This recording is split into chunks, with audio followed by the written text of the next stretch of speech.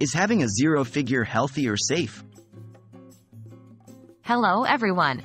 Today, we're delving deep into the world of body standards to discuss a widely spoken topic, the zero figure.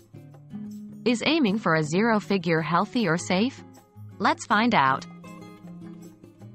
What is a zero figure?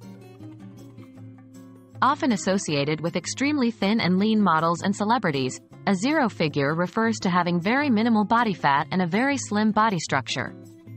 This body standard has become increasingly popular in certain entertainment industries and cultures, and many associate it with beauty and fitness. Are there health risks? Absolutely.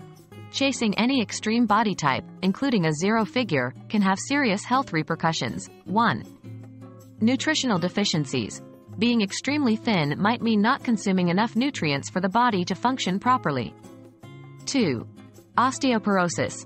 Low body weight is linked with lower bone density, increasing the risk of fractures. 3. Reproductive health issues. Women with very low body fat percentages can experience irregular menstrual cycles or even amenorrhea, absence of menstruation. 4. Weakened immune system. Not getting enough nutrients can result in a weakened immune system, making one more susceptible to illnesses. 5. Mental health risks.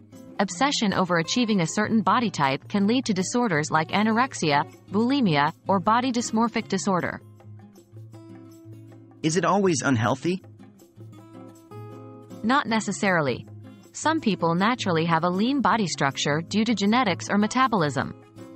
If they maintain this figure through a balanced diet and regular exercise, without depriving themselves, then it's possible for them to be healthy. The key is to focus on overall health and well-being rather than just appearance. What should you focus on? Holistic health should be the goal. Instead of focusing on achieving a specific figure, 1. Listen to your body. Understand your body's needs and signals. 2. Consult health professionals. Always seek advice from doctors or nutritionists about what's best for your individual body. 3. Prioritize mental health.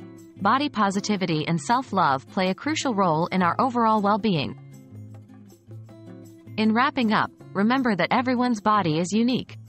While it's okay to have fitness goals, it's vital to ensure they come from a place of self-love and health, not societal pressures. Stay safe, stay healthy, and love the skin you're in.